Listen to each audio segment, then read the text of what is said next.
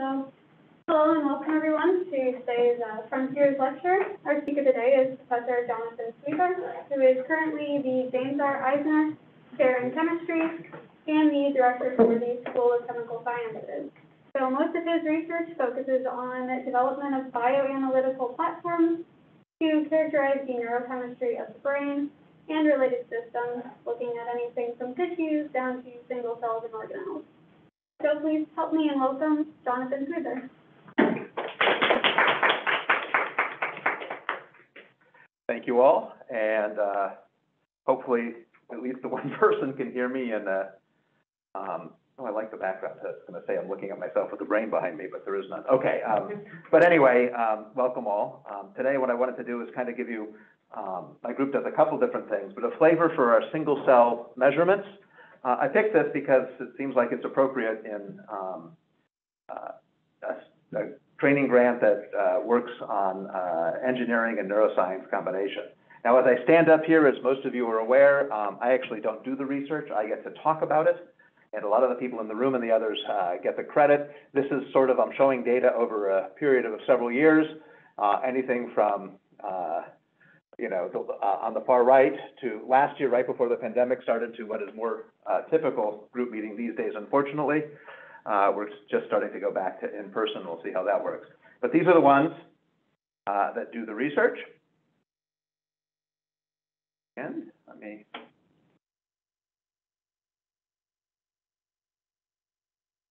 Okay, good. So why do single-cell chemical analysis, and what do we mean by that? I guess I won't wander over to the screen as I normally do, but use. So the cells of many organs, including the brain, are heterogeneous, and this heterogeneity underlines health and disease. It underlies, for example, processes like learning and memory. And in some cases, the state of a single cell can change animal behavior. And so those are some of the reasons. So the other thing is that if an individual cell has a specific, unusual neurochemical pathway, if you study that cell, it's much more likely that you'll see it. Now, most people don't tend to think of it this way, but if you even think of a brain region like the raphe that where it makes serotonin, most of the cells in that area still aren't making serotonin. It's a small fraction. And so if you find the cell that does that, you can learn something. Another example actually is within the raphe. 1 in 1,000 neurons actually are also nitrogen. Well, NO can react with serotonin to form nitrososerotonin, but that would only be in 1 in 1,000 to 1 in 10,000 cells. And so if you find that cell, you actually will see those neurochemical pathways, you'll see those molecules at much higher levels, and that allows you to understand them and follow their significance. Lastly, it's really useful to probe the unexpected, and I like to put that up because these approaches will work on unusual animals. We've done some of that with a lot of collaborators, unusual cells, and even unusual engineered brains. For example, that's one of the reasons I'm in this room, is so we can work with, for example, brain organoids. So I like this slide. I've used it before, but it sort of is both a depressing and an exciting slide. It basically says 2,000 years ago, Aristotle predicted, tried to understand what memory is and came up with basically a couple metaphors of how it works. And what I find depressing and exciting both is 2,000 years later, we're still studying the same question. And so that's sort of interesting. You could also ask what is consciousness and a lot of other questions that were asked long ago. What's fun about the memory question is we're actually at the point now where we can start addressing whether it really is chemistry, the interplay of chemistry and transcriptomics, and then shape and morphology. And all of the tools have gotten to the point where we can study what's happening in and around individual cells, for example, during memory formation. And so one other background slide, and I put this up for two reasons. One is it shows neurons talking to each other, but the other reason is it shows neurons in this model are mostly empty, are surrounded by empty space. Now, if you look at a slice of brain, there's no empty space. Those are all the other cells. Depending on what textbook or Wikipedia entry you look at, neurons make up 20 to 30% of the cells in the brain, sometimes 10%, sometimes 50%. But by other accounts, there's almost as many red blood cells in your head as there are neurons. And nobody really thinks about the fact that if you were to somehow take a brain and measure what was in it, you wouldn't really expect one of the largest proteins you would see would be hemoglobin. And yet there's obviously a lot of it in the brain. And so there are reasons to go to single cells because it gets you to the functional unit. I'm going to come back to this a little later in this talk. So the other thing, which I find very surprising, in the year 2021, we don't even know the parts list of the brain. Now, this is something Martha long ago with and a few others, we came up with something called a critical research initiative trying to come up with a parts list of the cell. And I find it interesting is that this is still being debated, but there's probably 50,000 chemical entities known as lipids in your brain, different chain lengths, different sites of unsaturation. And even if defects in a few of these will change the ability of cells to extend processes, because if you have a sharp corner near an axon hillock, if you don't have the right lipid, it will leak. You can't form, a lipid bilayer that will, for example, keep ions in or out. And, another way to look at it is, people get upset when I say this, but your brain is like a bar of butter. And what I mean by that is it's mostly water and lipids with a few other molecules thrown in.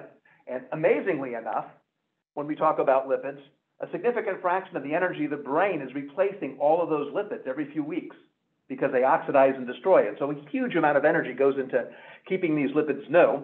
The interesting part of that is your brain can't make most of them. It has to be made in the liver, in your diet, in the gut microbiome, and it's transporting. What are they doing? And even what they are is not very well known.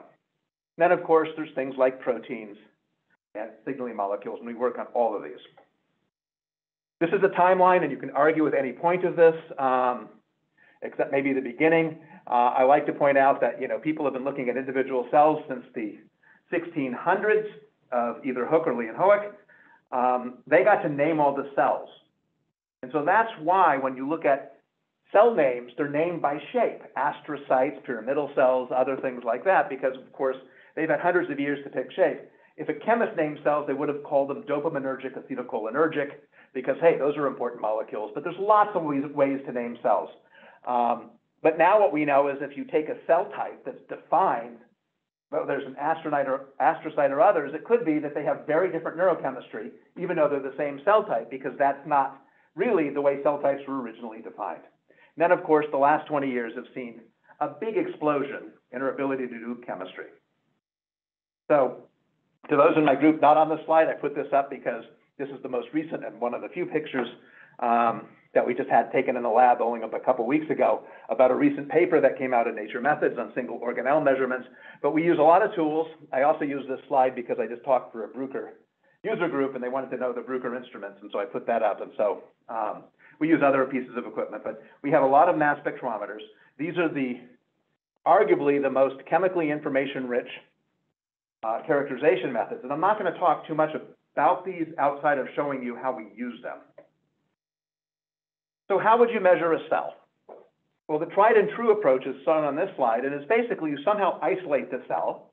You can isolate the cell using laser capture microdissection. You can use tweezers. You can use Stas Rubakin in the group. He does a really good job, so people can learn to do this. There's a lot of different ways you can do cell culture, and we use all of them. And then and then the other thing we do when we worked on for quite a while is microfluidic sampling. We've worked on a couple other approaches. Once you isolate the cell, I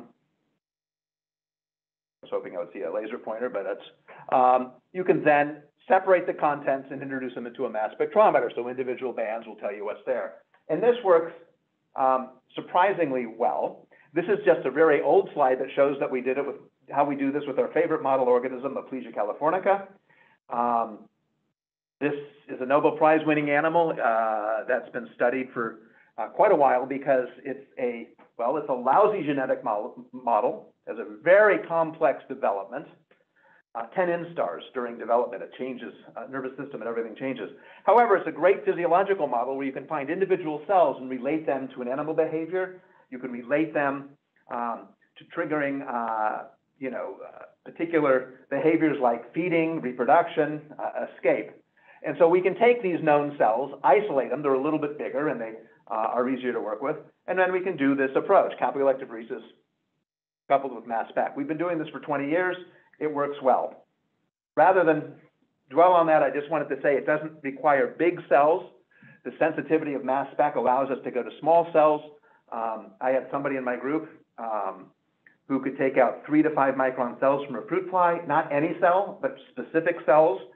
So these were fruit flies labeled with a fluorescent reporter so that we knew which ones were, for example, dopaminergic or octopaminergic, using octopamine or dopamine. You can isolate those cells, stick them right in the end of the capillary and do, capillary electrophoresis mass spec and quantify in green cells or other cells how much of a compound was present. This works really well, and if the individual had a good day, they can isolate 10 cells in a day, and a bad day it would be 2 or 3, because it also means you weren't drinking coffee or doing other things, and isolating cells can be hard. You could also, one last example of this before I tell you how we really do the work these days, this is some work with Lee Cox, so it dates it, it's about 7 years old, where we used the patch clamp sampling approach. This is a Nobel Prize winning approach where you can actually stick a capillary on the end of the cell. You can, this Nobel Prize was given to Nair and Sackman because they learned how to fire polish glass.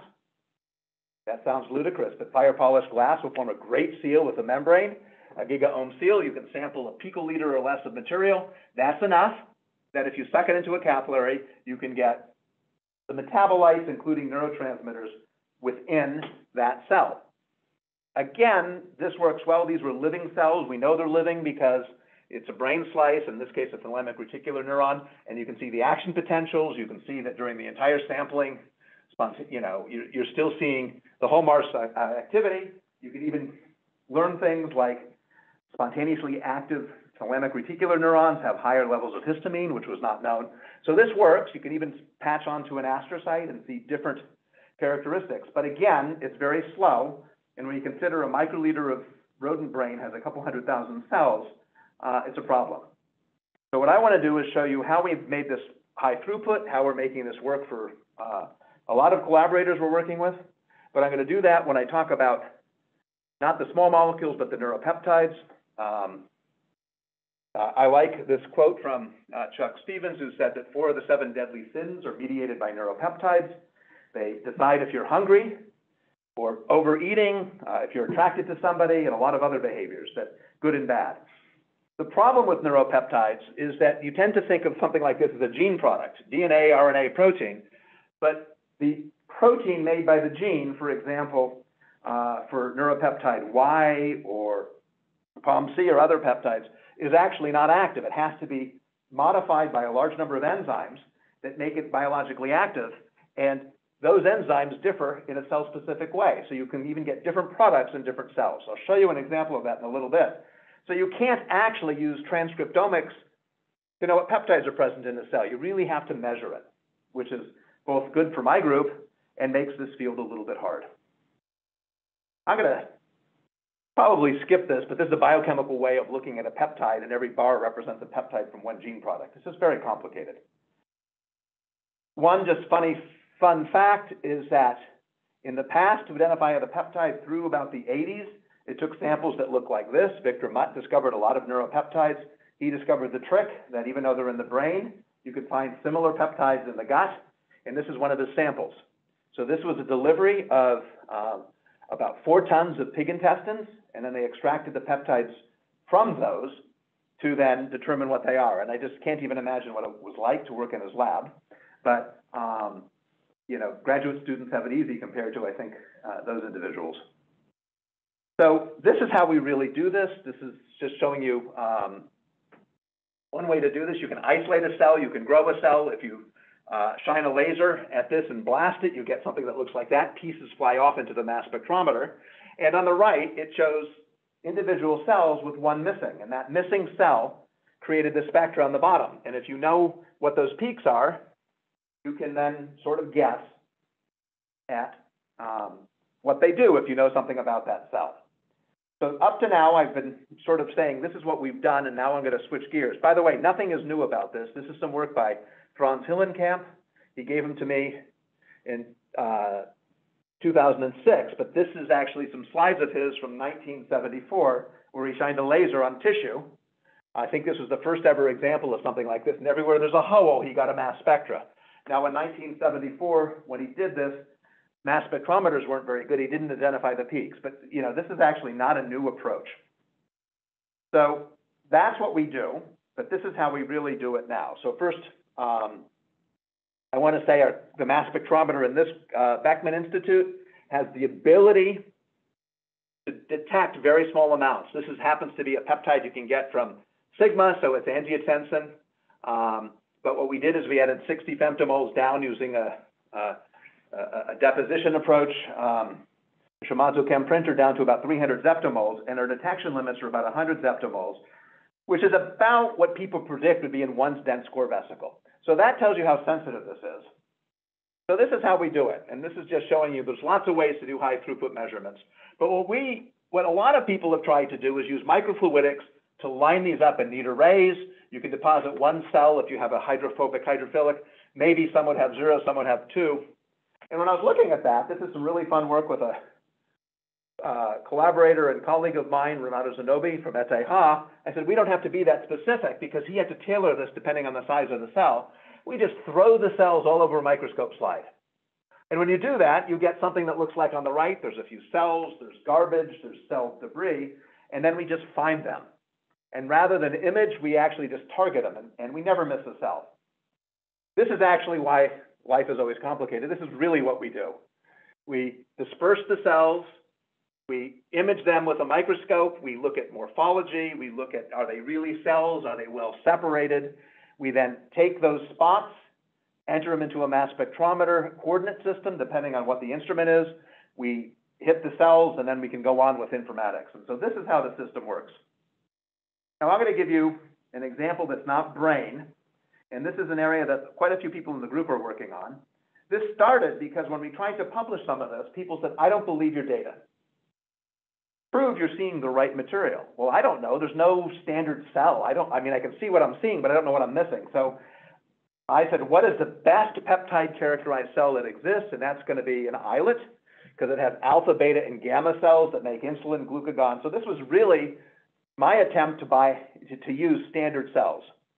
And when we did that with unsupervised, learning, our system identified cell types that were canonical alpha, beta, gamma, and delta cells that had insulin, glucagon, pancreatic hormone, and this worked really well. We even discovered heterogeneity that no one knew was there. In this case, again, this biochemical way of doing it, pancreatic hormone has a canonical ARG. In mammals, that's not supposed to be cleaved often. It's KRs are cleaved, but it turns out if it does cleave, you make a peptide that weighs that molecular weight. And it's kind of hard to see, but in the ventral part of a rodent islet, there's a few cells that has a lot of that. So these presumably have a new enzyme in them that makes that peptide. What was fun about this is somebody predicted, a couple papers, that this might happen.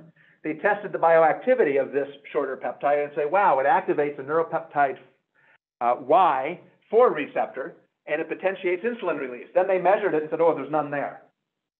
So the bioactivity was known, just that didn't exist. Well, the reason they didn't see it is it's only in a few cells.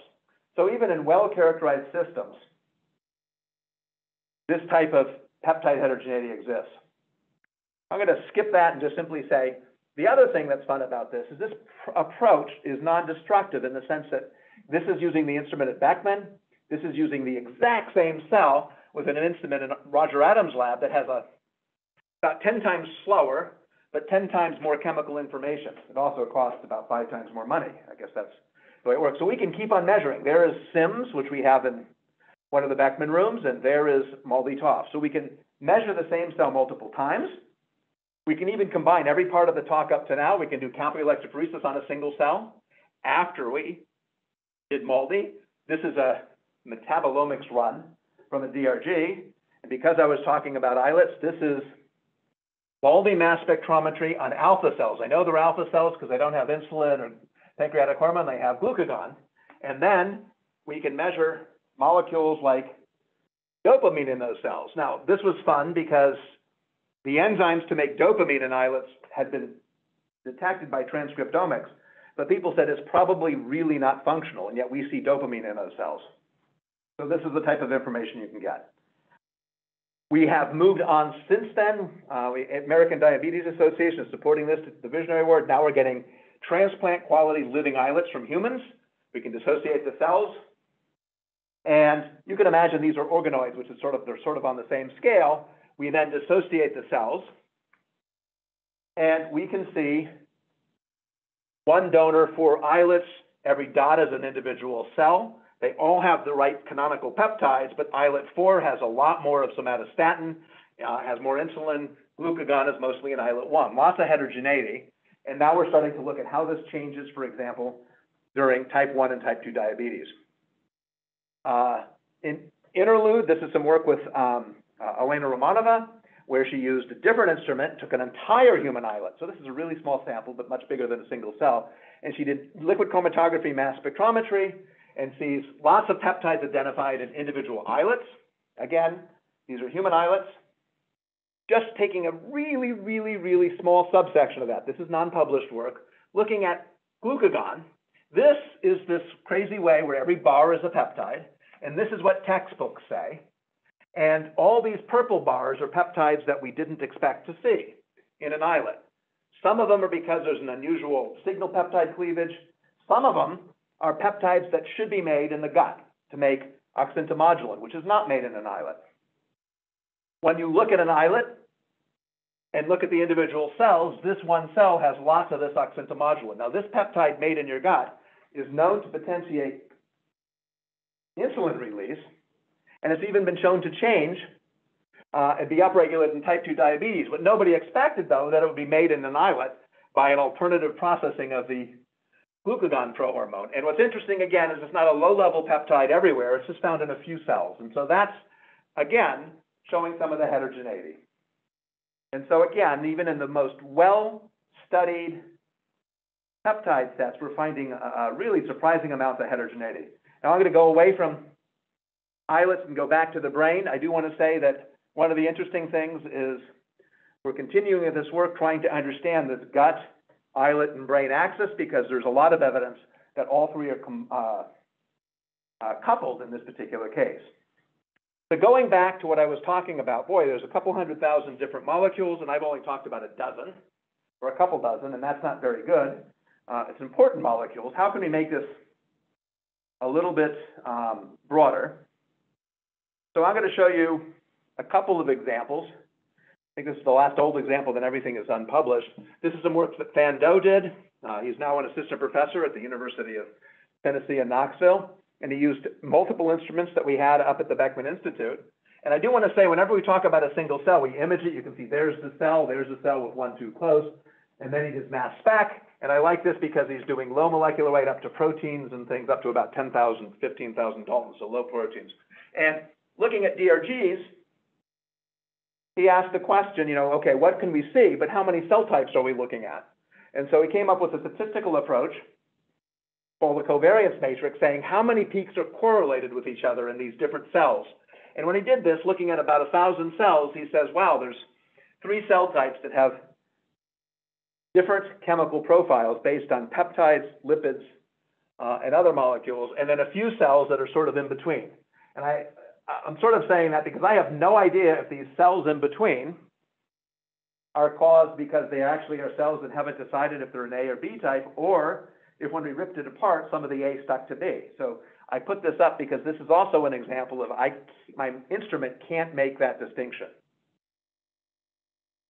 This is some work where we're scattering individual cells looking at lipids. Now we're going to a 7 Tesla instrument. We get more decimal places. Neurons from the cerebellum have an incredible lipid heterogeneity, but we don't know what they are, right? So what are they? And so Elizabeth Newman, who's now at Vanderbilt as a postdoc, did this work, but she basically, it just kind of shows you how we lose cells every step of the way. 500,000 cells on a slide. We analyzed 40,000 by MALDI.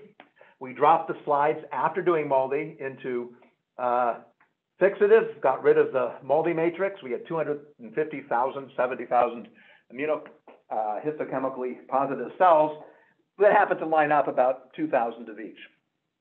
And this just shows you that we can see the cell, and they are both, there's a nucleus, Hoist staining, and they're also GFAP or neurofilament L, and we can now say which one of these are neurons or astrocytes. and we actually start to see differences in lipids between the two. This is just a clustering approach. This was not known, and if you want to know what specific lipids, some of this was sort of vaguely known, but we're doing, upregulation of some of the phosphatidylcholines and PE, so different lipid classes and the molecular weights are changed. And what's kind of fun is even a year later, we can go back to a new data set, 30,000 cells, different instrument, different animals, and we can cluster these, and we find we still get the same robust clustering between astrocytes and neurons. And we're able to show that even based on lipids like single myelin and others we couldn't see before, as we've gotten a little bit better at our detection. And that's just showing you this type of difference. So we're looking at single myelin, for example, in D, and it's actually enriched in what we would call neurons, opposed to astrocytes. So I wanted to show you this is some work that Richard is doing in my group. He's a bioengineering graduate student, and he looked at all three of these data sets, the immunochemistry data set, a data set that we did between the hippocampus and cerebellum, and even SIMS between DRG and cerebellum, and said, how well do these work at distinguishing, using, in this particular case, in supervised learning, at distinguishing these? And I find it staggering that within a rodent, we can 96% of the time, looking at just the lipid signals, tell whether we got something from the hippocampus or the cerebellum. Now, why is that interesting? Because most of those cells aren't neurons. They're astrocytes, microglia, oligodendrocytes, and yet there's still a signature of what brain region they came from so that we can tell them apart. Microglia or astrocytes or neurons are not the same in different brain regions. And, between a DRG and the cerebellum, we actually make really no mistakes. This is the least quality, and this is probably because of immunohistochemistry. If you looked at the staining, obviously, that's not as digital as knowing which brain region you got it from. And you can then go through this type of approach and look at what mass features, what compounds actually allowed that. And this is something that Richard did, is even though he used machine learning, you can use the Shapley additive explanation to determine, in essence, the spectra that distinguishes between those. So this is a combination of mass spectrometry, machine learning, some really nice informatics to say what is different about these different cells in different brain regions. One study that's currently under review right now, just to show you that we can go to pretty large numbers of cells. This is with Arnold Creakston. This is about 150,000 cells from the developing human brain. In this case, it's kind of exciting because at this developmental stage, there's just no processes. And so we didn't have to rip people always say, you're losing the active part of the neuron because it's not there, because when you isolate it, but these don't have that. And so again, the process that we're doing, what was interesting about this in two ways. One is when we did this and looked at differences, the largest difference we observed in statistical analysis of these is the person who did the cell isolation, not the biology, but if you actually can account for that, when you have hundreds of thousands of cells and millions of features, you actually then can start clustering these, and you can actually see a few groups from some brain regions that have very complicated lipid profiles, other specific lipids that change, and this was actually very robust. And so in essence, we've made a lipid atlas. They actually have an atlas that already works for transcriptomics data from the developing, and so we're now adding, in essence, a lipid atlas and a viewer. Hopefully this will be out soon on these 150,000 cells. What we'd like to be able to do eventually is correlate those two exactly on the same cell, and we're not there yet. This is the Beckman Institute, so I mentioned a few other things. We've, with Martha and Rohit Bhargava, we've actually added more information, in this case, correlated vibrational spectroscopy, both Raman, as well as we have a paper that's being modified at infrared. And this is just showing you how much data you can get from a cell. So this is really how we do the work, a bunch of cells. These X's are how we figure out the exact location. This box right here, a small part of the box has 5 cells, 1, 2, 3, 4, 5, there they are. You can do bright field, fluorescence, Raman, or you can do mass spec, but mass spec didn't take an image, it only has 5 cells. And when we combine these, I was quite excited by this. This is both cultured cells as well as scattered cells from a brain region. When we try to determine how many cell types, MALDI mass spectrometry gives you some information, a little less. distinction by Raman, but when you combine them, you actually can completely segregate 3 cell types very robustly. And it's not by region, but they're pretty mixed. And so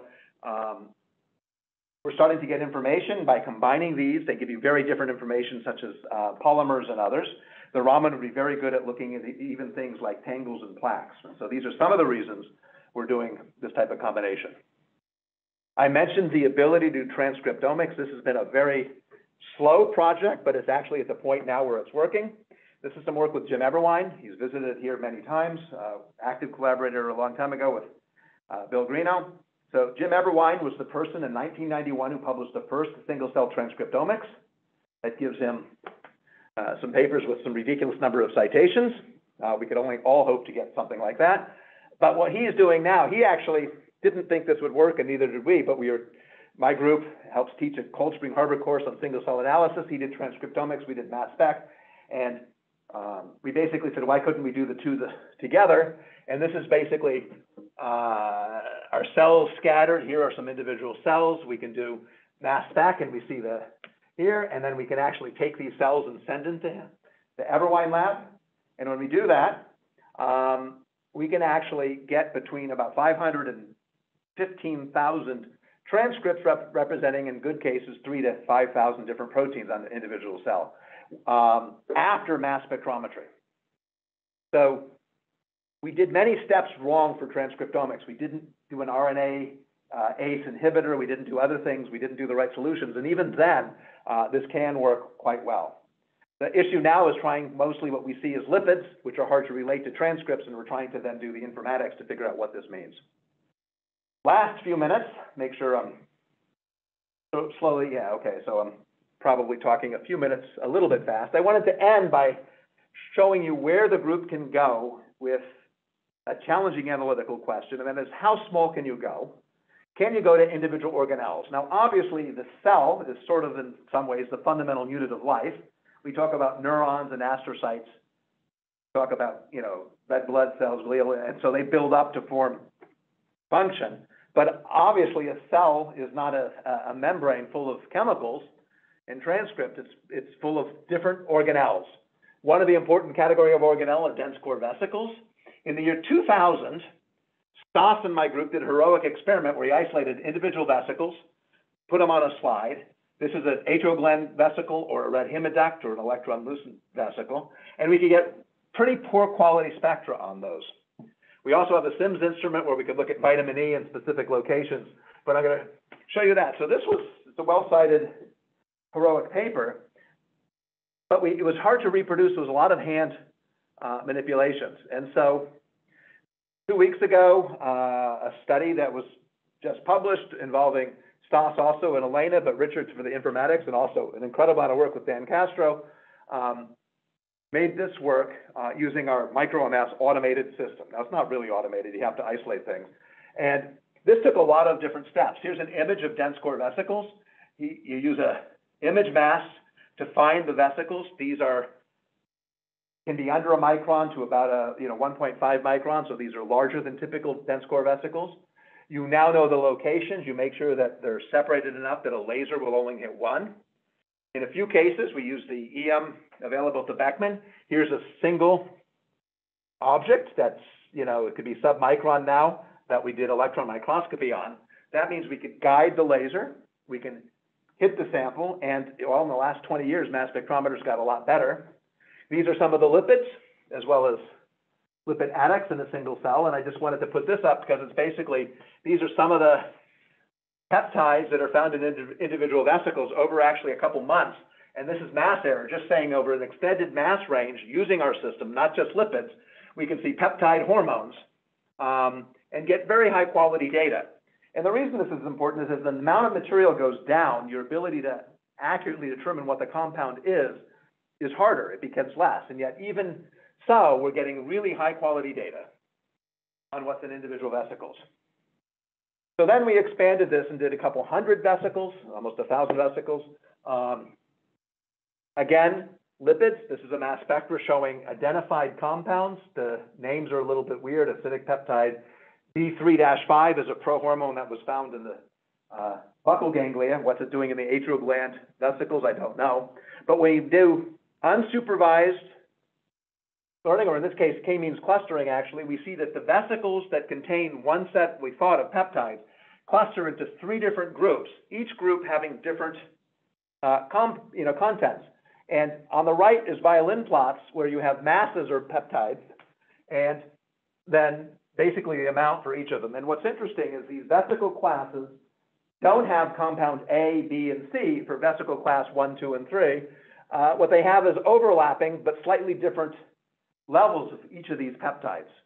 And so you have one set of cells that are making vesicles that have slightly different amounts of these peptides, and they really do cluster into individual groups. And again, each dot, what's really kind of phenomenal about this, is an individual vesicle. So that's how we're dealing with this.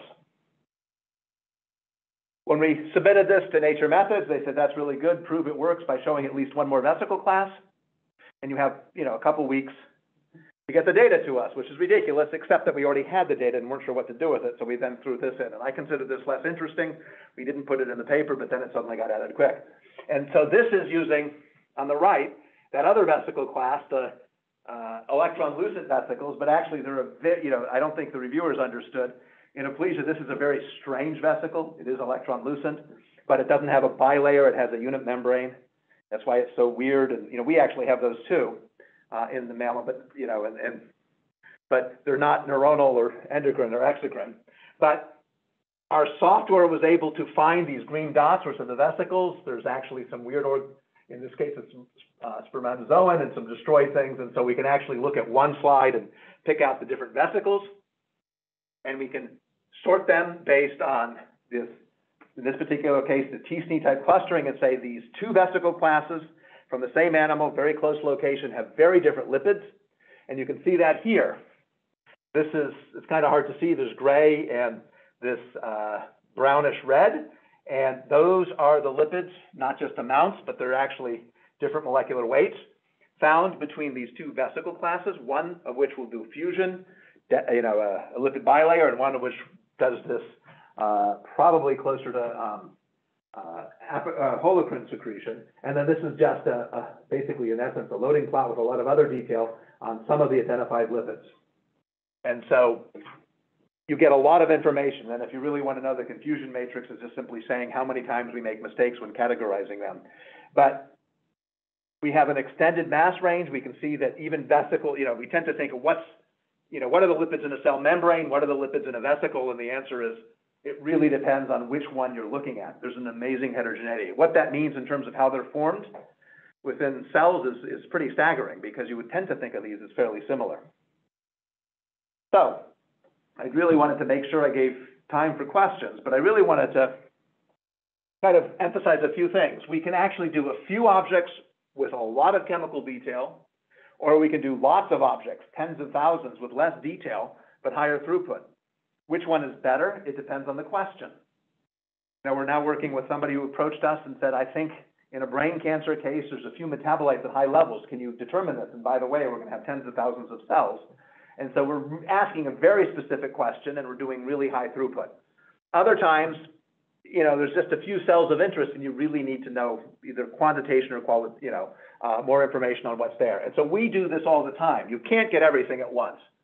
The other thing I want to say is, even in the year 2021, regardless of what your biochemistry textbook tells you, there's an amazing amount of unexplored neurochemistry, lipid chemistry, and others. And so we keep on finding some. I didn't go into it, but we're exploring, D-amino acids as neurotransmitters, how they're made, what they're doing.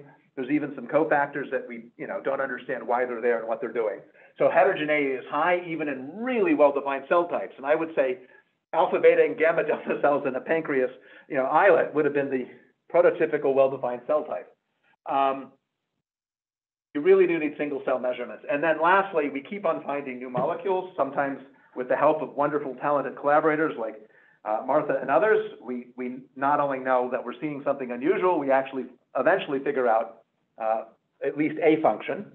I think one of the problems that we use, the way we use wording, is we like to say serotonin has a particular function or a peptide has a particular function, and it's very specific to the specific location. As an example, an islet in a human, again, is not a neuron, it's not a brain, and it uses things like, obviously, insulin and glucagon and pancreatic hormone. And by the way, it has dopamine, serotonin, acetylcholine, GABA, and glutamate. You discovered D-serine and D-alanine and D-aspartate in the brain as neuromodulators and things that impact NMDA receptors. They're all in an islet.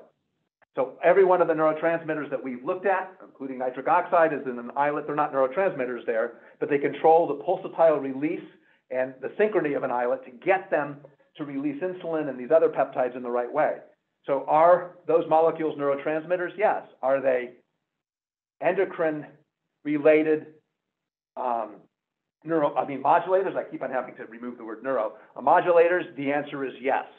As another last example is the organ outside of the brain, and actually the gut, because of the enteric nervous system, that has the most expression in terms of transcript of many neuropeptides is your skin. What neuropeptides are doing in your skin, I don't know. We haven't really studied that much. But again, when we use the word neuropeptide and hormone, remember they have many other functions in different organs. And so the pathways are very similar. They may even have the same receptors, but the function then is changed.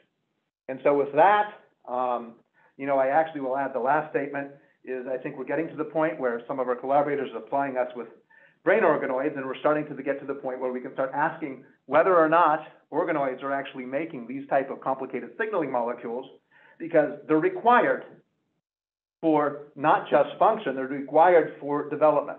Because the one thing I didn't go into is that in addition to adult, fully developed cells, the other way these signaling molecules are used are basically patterning within the nervous system of other organs, where you have to have chemical gradients. And the chemical gradients that are established during development, what do you know, are the peptides and transmitters and other molecules not being used that way, but is used as gradients to determine organization. And so I'm expecting to see, or hoping to see, those types of molecules in this other role. And with that, I think I've now timed it well, and I would be happy to answer any questions. And for those of you on Zoom, I'm opening up the chat, so if anybody has a question that way, I'd be happy to answer it. Looking down, I'm not reading my emails, I'm looking at the chat, so that's a... Curious what kind of clustering algorithms are used to cluster all the different cell types. Is that just regular PPAs or involved? It's a great question, and I'm going to answer in a very unsatisfactory way and then try to justify it. We cluster, the clustering methods used depend on the person doing the work, in the sense that everybody in the group and some of our programs do PCA really well, and so it's very simple. And we also use, the stochastic nearest neighbor embedding, TSNE, which is used a lot for transcriptomics and other data. And that's a visualization approach to visualize clusters. We, depending on the type of data, sometimes we use, supervised.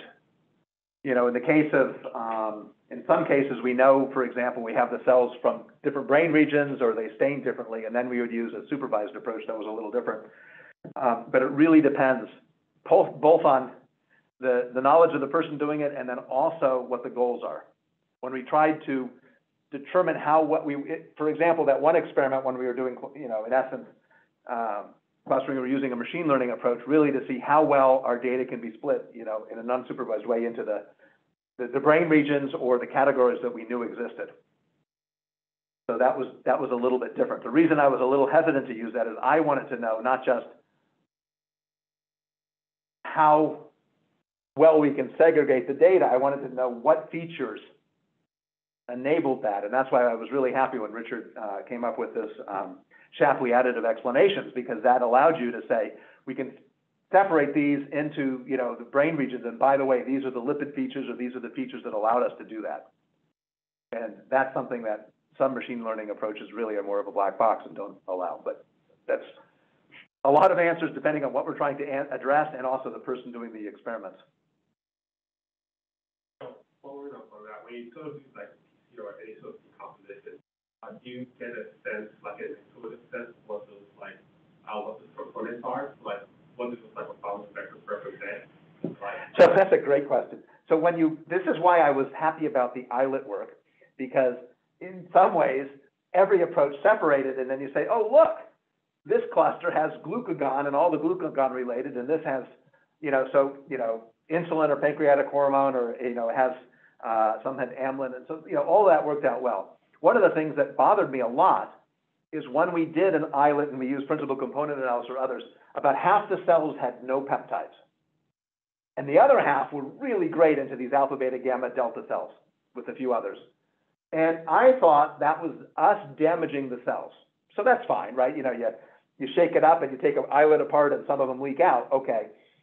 There was a transcriptomics paper published in Cell where they did a couple thousand cells, and they came to the conclusion that about half the cells in an islet aren't those canonical peptide-producing cells, but are the cells that line the blood vessels, the cells that hold it together, the really small and things. And so they said, look, half the cells have no peptides and half are there. And so now I would like to pretend that that's exactly what we got. What I really don't know is, of the cells that have nothing, how many were those and how many were damaged cells? Right, so that's, I still don't have a great feel for that, but I'm expecting some cells we hurt, and while isolating. But otherwise, in cases where we know what we're looking for, the data is very reassuring. In aplesia, we have 20 years of going to the abdominal ganglion and say that's the L7 neuron or the R3 through 14 or whatever, and the cerebral ganglion, those are the F cluster cells, and we should know what's in there. We've studied them manually, and when we do it this way, we get sort of the same type of information. So that also was making me happy. When you go to look at lipids in a brain region, there's no way to look at that, right? I can look at somebody who took the Sara Bell from rodents and did a huge lipidomic measurement, and they got all these things, but there's nobody who separated the cell types out. So there, I have to trust ourselves, and that's why we've done all these other examples. If you're interested in the brain, why in the world did you go into islets? But that was the number one reason to sort of get what I thought would be a good cell type. Pituitary, we've done literally millions of pituitary cells using every approach because they make POMC and they make, they should have, the oxytocin and vasopressin release there, and so at least we have knowns that we can compare to. So it's a long answer. Sometimes they make intuitive sense, and sometimes I have no idea. Okay. So you mentioned that in some cases you sort of know what you're looking for, and you can just use that sort of as a sanity check for the components. Do you ever kind of do like similar to PCA, like a canonical correlation where you're looking at, if you already sort of know what you're looking for, then you can try to match the regularities that you see, when you're using PCA, and then see those vary in some structured way with whatever it is that pops up that you're trying to look for. We do that as well as we can. I'm thinking, outside of islets, outside of bag cell neurons and some of the others in pituitary, as I say, we got contacted and somebody said this particular compound should be in these cancer cells, and we did buckets of the cancer cells, and we did LC mass spec, and we saw that. We did transcriptomics, and it sort of makes sense, but we don't know how variable it is. And we just got the first batches of cells, and there does seem to be a really good segregation with maybe only a few % of the cells. So you get a tail of this amount, in non-cancerous cells, and there is a little bit of overlap, and we're just trying to understand that. So there's a few cases when we can do what you're saying, but there haven't been that many. There's probably other places we can do that. I would say the most staggeringly, just a very interesting case that the person graduated and they haven't gone back to is, besides the CNS, there's the enteric nervous system, and part of the enteric nervous system aligns your gut, makes the endocrine cells make peptides, and these are GLP, and as I mentioned, the GLP-like, there's PYY, there's a couple others. So there's 7 or 8 prohormones, and we got approached by somebody after one of our Cold Spring Harbor classes saying, I'm doing transcriptomics on these cells, and I find some cells that make prohormone 1, some make 2, some make 3, but some make 1 and 3, some make 1 and 5, some make 2, 3, 4. So it's really complicated. So we tried that, and it didn't work because only 1 in 10,000 cells in the gut make these, but they were able to make a mouse that had all the enteroendocrine cells fluorescent. Now we can find them, and we measured those, and what we found, it was almost combinatorial. Some cells truly, you know, if there's 8 prohormones that we could detect, had 1, 2, 3, and 6. Others had 4, 5, 6, 7, and 8. And so there wasn't 8 canonical types of enteroendocrine cells. There was, you know, whatever you want to say, 8 factorial. It was worse than that, though, because there was some evidence that changed depending on the state of the animal. So what we can't do, unfortunately, is our measurement uses up the cell. You know, if somebody just, you know, if a mouse just ate, do the cells change because they need something? If they're low blood sugar, does it change? You know, if they're getting old, does it change? I don't know if the neuroendocrine cells change their peptide complement based on activity or behavior or state. All I can say is that if you take an animal and look at it, it's much more complicated than people would expect. And it may be that, you know, cell types that make one peptide are not really as common as people think. I wish we had a way of repeatedly measuring the same cell. But that is something we're trying to get a hold of. But again, that project sort of ended when people graduated and it was unfunded and just kind of cool. But I don't, you know, in the brain, the problem is you wouldn't know you have the same cell type each time. They're great questions. I wish I had good answers. Martha. So talking more about the islets, the last islet slide you had showed quite strikingly that just like 1 or 2 cells had whatever it was you were looking at. Mm-hmm. And some of them were quite dark. Functionally, what's going on? I mean, are those, and I guess they're endocrine cells of the type, but can that single cell provide the functional output that the islet's supposed to provide? I know you're a Renaissance man, so I know you can deal with this question. I'm thinking of, I can answer it, I was trying to decide which pathway to take in terms of answering it. Islets are really complicated, and the more I learn, the more complicated they get. Now, I will say the other thing is that people tend to have a theory about how islet functions, and they tend to guard them. And we ended up getting this visionary award from the American Diabetes Association. It's a really pretentious name, so ignore that. But we're not funded by NIH or anybody else, and so we're sort of free game. People want to give us samples and help us in really fun ways. And so nobody has said no to any request. It's really a little bit interesting, partly because they know I'm, you know, I didn't know how to spell islet before I started this. So 2 things. One, islets come in all sorts of sizes. Probably the average islet, which goes against everything I showed you and everything you'll read about, could be 30 to 50 cells, and it only has beta cells with a couple alpha cells. All those others aren't there. And then as they get bigger, you start adding all these other things. And there's some evidence that, you know, when you have type 1 diabetes, you keep on killing islets, and yet you don't show any symptoms for, you know, long time. Why? Because these small islets suddenly become big, they make more cells, and they take over the responsibility. And so, you know, that's one of the issues, is that it's probably a dynamic, but if most of the islets are 30 to 50 cells, then maybe 1 or 2 cells is enough. I don't know how to exactly address that. However, with the big mega islets that contain a couple thousand plus cells, there's a lot of evidence that when you change glucose levels, they release peptides, and that doesn't matter. What it is they release peptides in a very complex pulsatile way, and those pulses allow them to tailor what they have to release. So if you put an islet in a microfluidic device and you maintain things and you look at calcium waves, you look at other signaling, you do electrophysiology, as well as look at output, these weird pulsatile secretions that change in frequency are what determine what's released.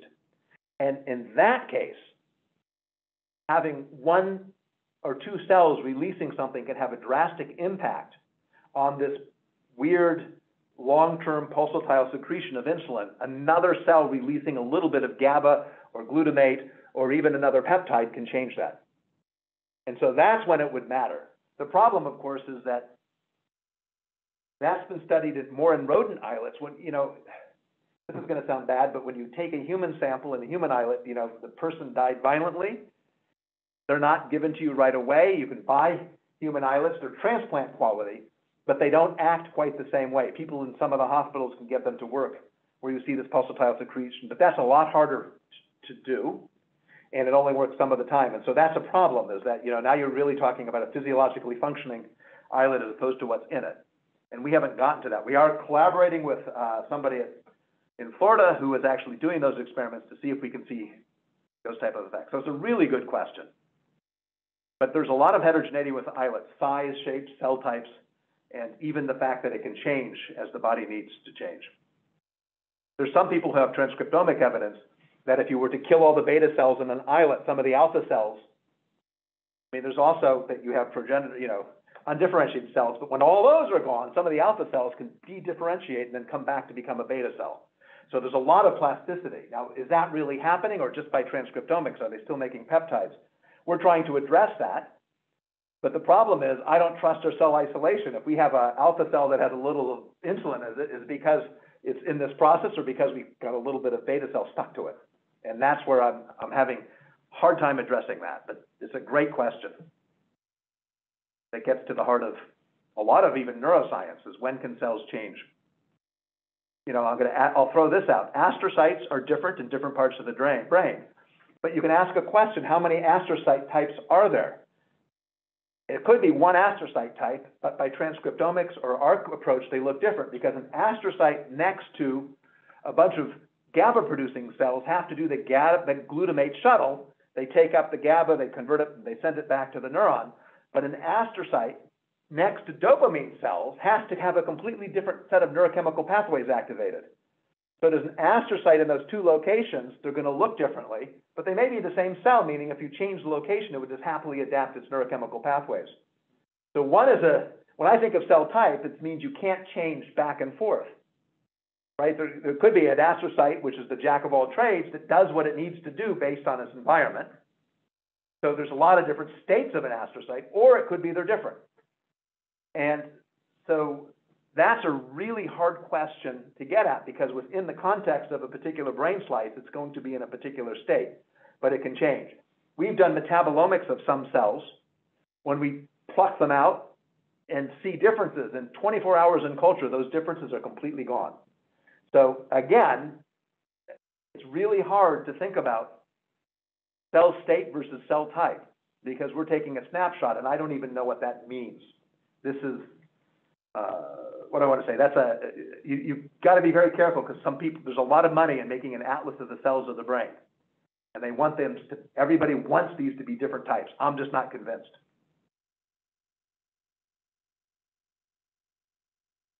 You know, we're all different, but I was going to say we also are different when we come to University of Illinois and when we leave. You're a different person. And that's to my way of thinking, that's not changing who you are. That's just within the subcontext of state. That's really what I'm getting at. I always thought of MADI as a descriptive technique. So in one of your slides where you were showing the mass spectra of things from single cells, you said that you were able to get mass spectra from using different instruments on the same cell, right? So I was wondering how your team managed to do that.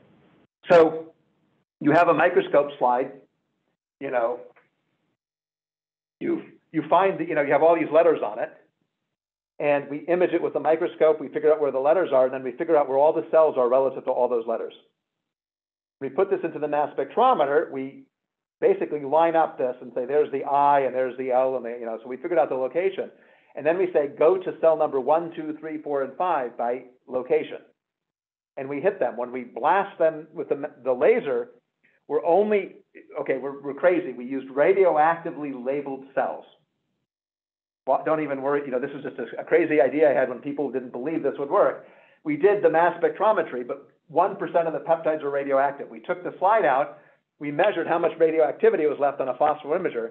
We did it again, saw the same thing, and measured it, and I can tell you that we're losing 10 to 20% of the material for each measurement. Now, by mass spectrometry, we still see a lot is left, but people didn't believe that, so that's why we used the radioactivity. We've done that for small molecules and peptides. Never did that for lipids. So we can make the same measurement 3 or 4 times. What we also did is we have an XY translation stage, and we can say, take this capillary and go to the location that cell 579 is at, and suck it up. And then we did capillary electrophoresis. So we can do, that unfortunately uses up the rest of the cell.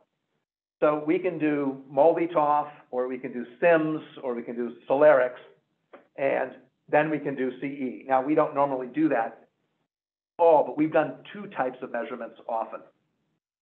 The other thing that's amazing is that when the cells are dried and have this acidic matrix, many of the compounds are pretty stable. You can measure it a week later, 2 weeks later, it's not a problem.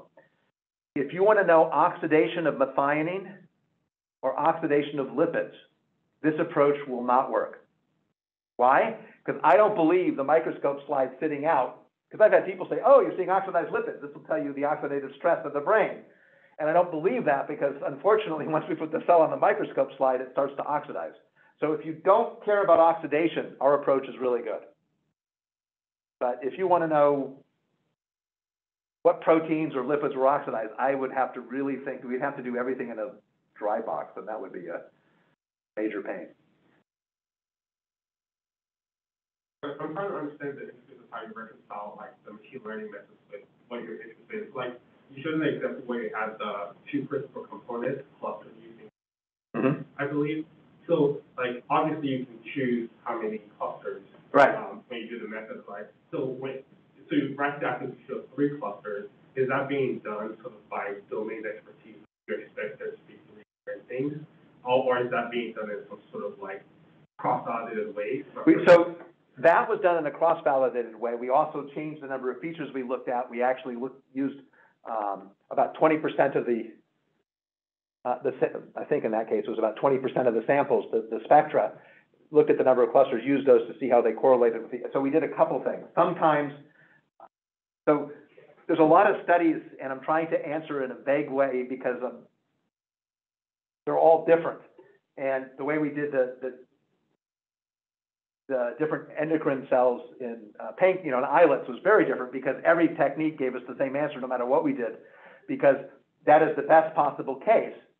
Some of the cells have these peaks, and to be honest, a beta cell in an islet, some people claim 40 to 50% of the metabolism is making insulin prohormone, and a glucagon cell is 30%.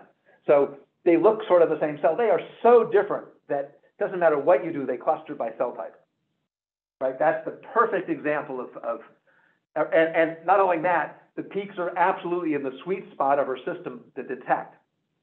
So alpha, beta, gamma, delta cells plus a few mixed, that is absolutely robust. You can't go wrong. I shouldn't say that. I'm sure there is a way to go wrong, but in some ways, it didn't matter. The 3 vesicle classes, we tried to validate it in different ways, and really it kept them, it was 3. When you looked at the 80 to 100 clusters from the cerebellum, where we were looking at lipid classes, that really depended on how we did the clustering. You could get an arbitrary number. We picked that number of clusters because the differences were ascribable to the lipids that we could tentatively or presumably, identify, so we can get some chemical information. And so there was something to be said for that. But the number of clusters in some of that type of data, especially when you have thousands to hundreds of thousands, or like in the human development case, it really depends on the parameters you pick. And I'm not sure, we don't have any way to really prove that because we have no other way of looking at those cells.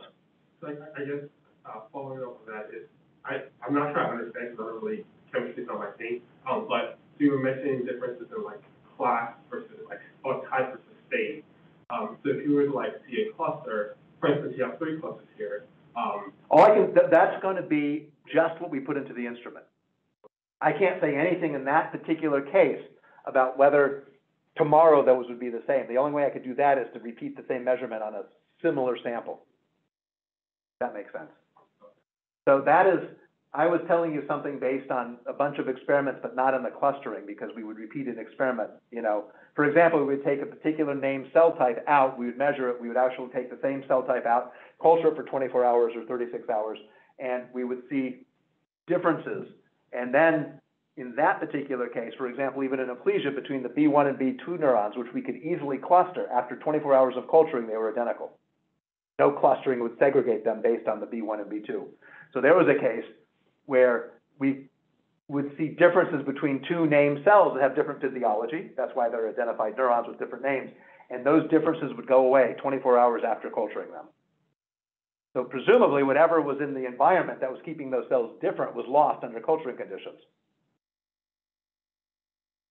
It's very concerning. Well, I don't know what to say. It's kind of fun because it basically says cell culture is not necessarily ideal, and a lot of what we do isn't cell culture. I mean, I don't want to say it's concerning or not. It's an observation. You know, I have a lot of people who, for example, would say don't use aplesia, don't use, you know, brain sciences, use cell cultures. You know, I work on cell lines, and it's the right way to go, and they're human cell lines. Why are you using rodent? It's a human cell line, and the answer is you can get some information with that. It's great. I'm not picking on that, but a cell line from a particular brain region, you know, pituitary that had cancer, that you kept, you know, this is the ATT, you know, was it AT20 cells or whatever, after, you know, I don't know how many passages, generations, is not really a human cell line anymore, or a rodent cell line. It's different. And a good example of how it's different is most of the lipid heterogeneity is lost. Why is it lost? Because when you buy a cell culture media, there's two possibilities. One, there's only a dozen lipids added, and the rest of the complexity is not there. Or two, what a lot of people do is they say the cells don't grow right, so we'll take the serum from the fetal calf that has whatever it has in it. And by the way, the reason people like to use fetal calf serum is it has 100 times more than it should in terms of growth factors, right? So it overloads every possible receptor with every possible growth factor, because that's what the fetal calf is doing, is growing really fast. And so those cells will grow like crazy. But what's funny is if we do proteomics of cell lines that use fetal calf serum, and then you wash it away and let it grow for 24 hours without, when we do proteomics, some of the largest proteins we detect are now listed as a cow. They're not, you know, you're working with rat cell lines and you say, how come we're getting cow proteins? Well, that's because you grew it in cow proteins. And so it happily incorporated those into it. And so that's also different. I mean, right? And so is that concerning? I don't know what to say. There's no real good answer. The brain is up here surrounded by a skull, and we're trying to extract cells, and either we damage the brain in getting them out. We took a brain slice, which damaged the brain, but has some benefits. We took cells from it. We took cancerous cell lines. Or maybe we used an animal that didn't have a skull that we can do other things to, but every one of those has problems. And so one of the reasons with these statistical approaches and others, we're trying to figure out where those problems are so we can accommodate them. I mean, you know, brain organoids are great. They have a lot of positives, but who knows exactly how well they recapitulate. And that's what we're trying to help find, right? You know, you can see morphology, you can see electrophysiology. We're trying to add a chemistry part of that. How well does it work? Obviously, it's different. There's no blood flow and other things. So I don't know if I would say it bothers me. I just want to know what variables I have to worry about or control. And the only thing that's interesting is you end up with a new measurement tool, and then you have to control new variables. Isn't it always also saying that what the cell's expressing is not completely endogenous, but it's really regulated by the cells and the soluble environment around it? Yes, that's absolutely true, which will not be uniform anyway. And that's not surprising. No, that's right.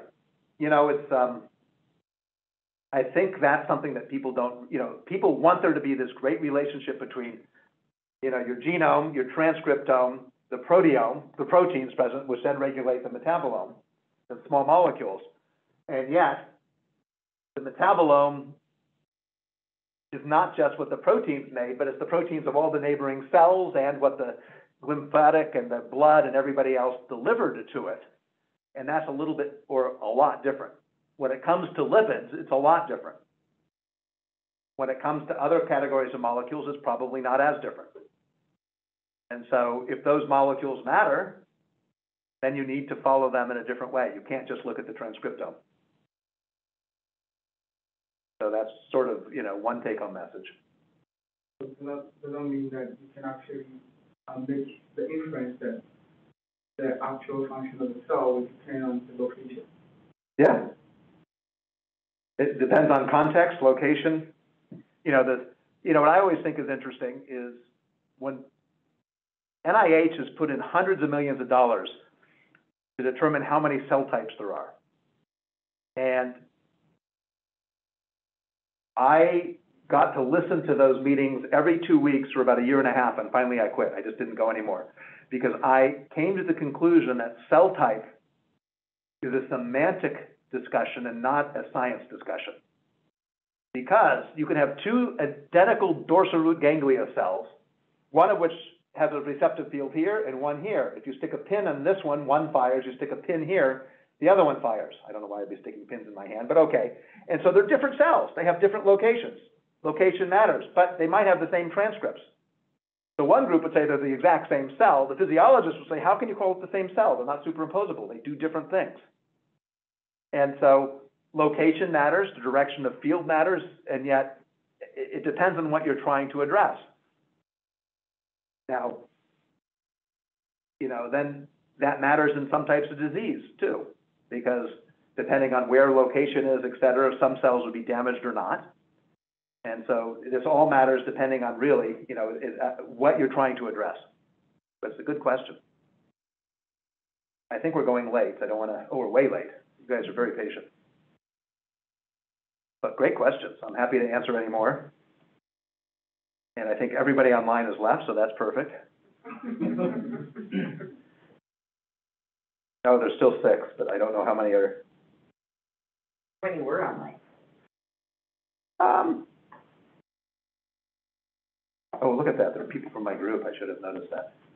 Actually, there's not 6 because one of them counts me. Yeah, 3 of us are in the room. managing. Yep. Okay. So, or some people are still on and they just went away to dinner. No. No. Anyway, thank you all. And I'm happy to, you're some great questions on some of the informatics, and so we're happy to address that. And the best way is, I can put you in contact with the people who do some of the work. But we're still learning on how to deal with this kind of data. Thank you all. Well, thank you, Jonathan.